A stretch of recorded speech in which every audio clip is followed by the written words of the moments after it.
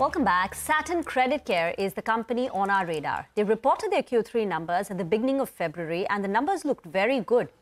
The company's disbursements were up 27% quarter-on-quarter. Year-on-year, it was a growth of 63%.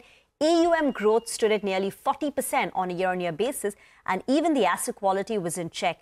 The net NPAs for the company declined to 0.095% versus 1.5%. IFL also came out with a report on 12th of February where they're saying after a long hiatus during COVID, the company is well on its path to grow at 30%. They've initiated coverage on the stock with a buy rating, and they've pegged the target price at 350. To talk about the way ahead, we have HP Singh, Chairman, Managing Director at Satin Creditcare. Mr. Singh, I know Q3 numbers were very strong, asset quality, no issues, but a lot of the anecdotal evidence, high-frequency indicators, the bounce rates in the industry seem to suggest that there could be some stress. Are you seeing any signs in your portfolio, in the rural economy, MSMEs, where you operate?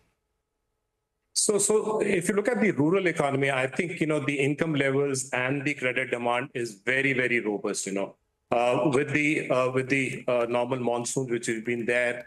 And if you look at the income levels, because of this robust demand, even the portfolio quality is holding up, And, I think, I just want to put it maybe on the record that people have been talking about stress in Punjab.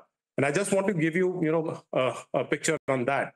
So of the total asset size of ours, of own book, which is about 350 crores, over there, it's only about 9 branches out of 60 branches which have been affected by some political activism.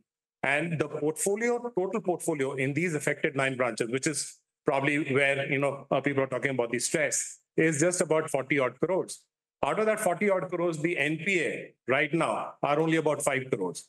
So when we talk about stress and the portfolio quality, I think, this is probably where we are standing right now. And this is holding up, and this will hold up because, as I said, because of the income levels, being there in the rural economy.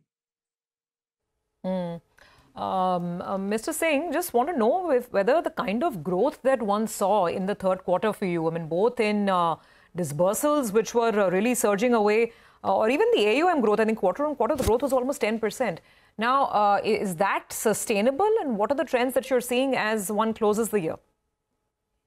See, the fact of the matter is that the states where we operate are still very underpenetrated.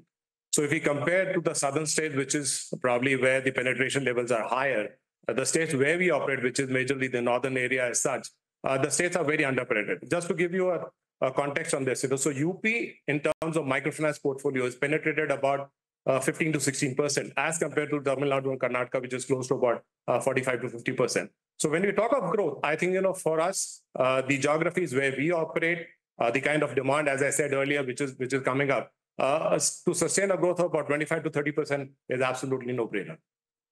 But you're saying that you will be able to deliver this kind of growth without any incremental stress in asset qualities. Would that be a fair assumption that your investors can make? Can you give us some guidance on asset quality trends as well? So absolutely. I think, we've given a guidance, we had an analyst meet, we've given a guidance that our portfolio quality or credit cost would be in the range of about 1.25% to 1.5%. We clocked about 1.1% by 31st December.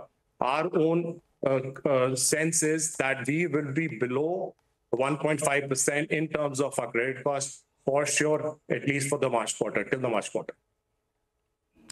Okay, thank you very much for that, Mr. Singh. We'll touch base with you, later on to find out how FY25 is going to shape up for the company. But for now, the company is confident about sustaining a 25 to 30% growth without the asset quality, changing, materially deteriorating. Asset quality should be stable. Get into a break. We'll come back with more on the market. Stay tuned.